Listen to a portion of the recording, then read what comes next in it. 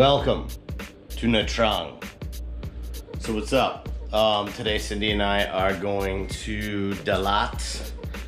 We have to take a private car or a limousine bus or a bus there. Dalat's kind of tricky to get to if you ever want to visit there.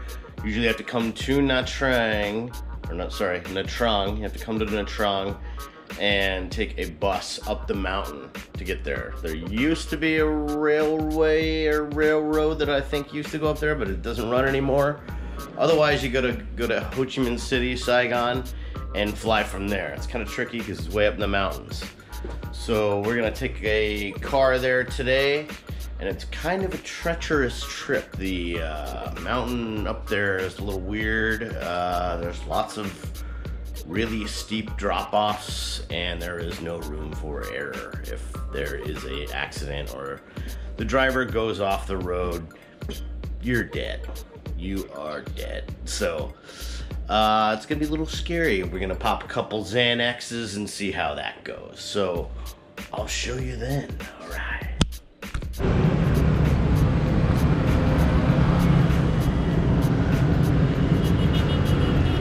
That's something you don't see in Vietnam. Honks.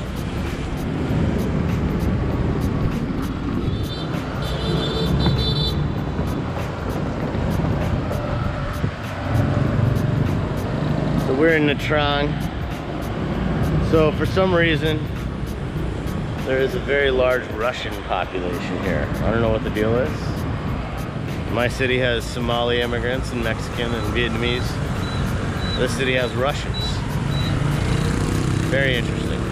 Half the signs here are in Russian, as well as Vietnamese. And it's on the coast. It's a nice city, you know?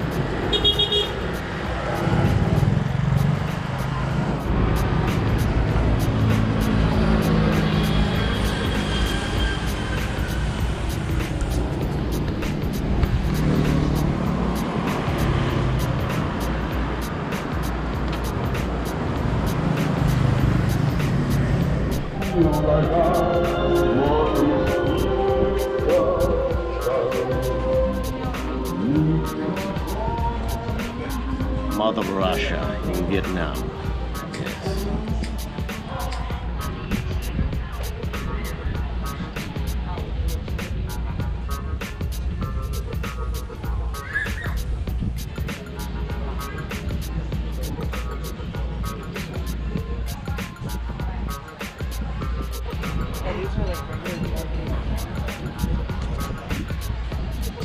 Smoked salmon toast.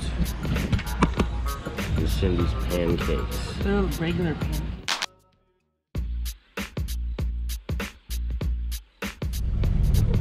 So Cindy and I talked to the front desk at our hotel, and they ordered one of these private buses that looks like a party van. How come you didn't have seatbelt? It looks like the bus we took to go see Judas Priest at the Taste of Minnesota. Yeah. Anyway, I don't know where there's no seatbelt. Right down here on your left. Anyway, it was 180,000 VND, the bus, for each of us. And it's a smaller vehicle, and it's smaller than a bus, and I don't know. I just feel a little bit better about it, so. Yeah, here we go on our journey to Dalat.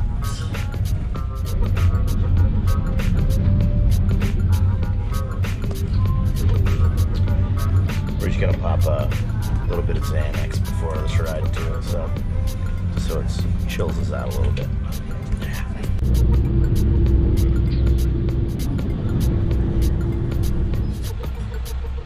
Big giant like dump truck blocking the middle of the highway to Dalat. He was backing in, but now he's stuck in the ditch on the side of the road. Oh, here he goes. There's a dog watching too.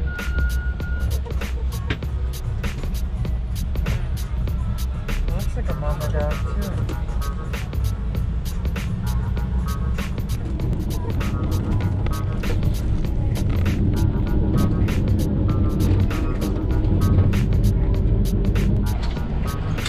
Alright, they're letting us off for a bathroom break.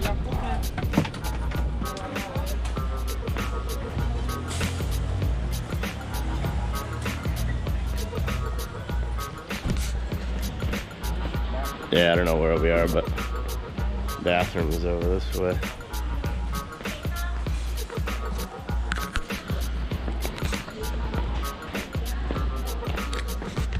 Let's go see what a roadside bathroom looks like. Ooh, not too bad. Not too bad at all. They even have little ashtrays so you can smoke while you take a piss. Isn't that nice? Mm-hmm. Sweet, bro.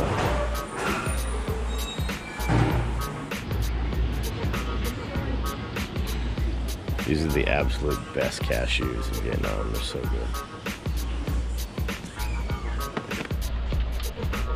Stop, roadside stop. We got a nice, refreshing Tropicana Twister. Cindy's gonna christen because I'm sick. Evervest Club Soda. So refreshing. Yes.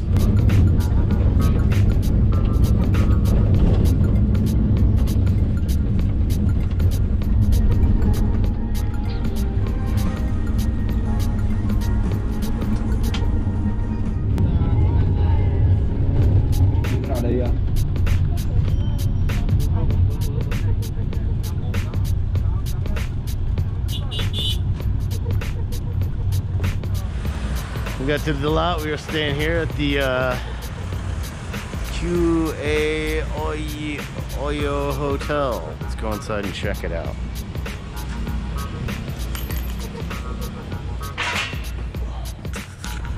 So we made it to Dalat. Our driver was very good, but he took many risks that no driver would take in the United States. Overtaking people on blind curves, on the inside or the outside, and just like there was cars coming the other way, buses, big trucks, but he knew what he was doing. He knew, yeah, he rocked it. Yeah, I didn't feel uncomfortable. Yeah, we didn't feel, yeah, I wasn't worried, but definitely if you get scared when you're, you know, scared of driving, it was pretty ball crunching, I guess, if you will, or no, or it's like when your balls creep up inside your body. Yeah. Anyway, yeah, we made it here. We're gonna go eat at the seafood place I like called The Goo. I don't remember the name, I just call it The Goo. My friend Merlin showed it to me last time I was in Dalat. In fact, I stayed at this hotel right here, TTC Premium. It was like 50 bucks a night, but we're not spending that much this time. So anyway, let's go.